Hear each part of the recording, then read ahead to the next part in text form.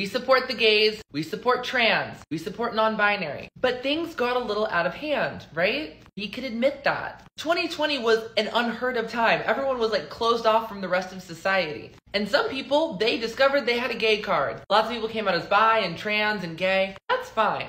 And some of y'all were bored and y'all pretended to be bi. And since that wasn't enough, and making your pronouns she, they wasn't bold enough, y'all started like deciding to be cats.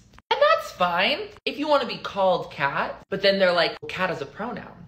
No, cats, dogs. Hi, Weezy, don't get scared.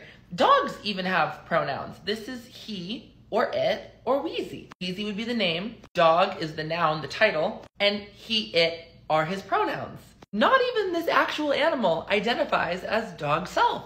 Weezy identifies as he. There's nothing wrong with being Therian. There's nothing wrong with being a furry. There's nothing wrong with being trans. Nothing wrong with being gay, pan, omni. All of that is fine. But it's a little tricky when you're like, I'm an assigned male at birth, trans male, femme, bisexual. My pronouns are dog self. Well, no, they're not. And if you want, I'll do whatever you want to make you happy. Like, you know, kindness is free. Great to be kind to people. Demanding kindness and respect is inherently going to backfire. I'll leave it at that. I hope this helps.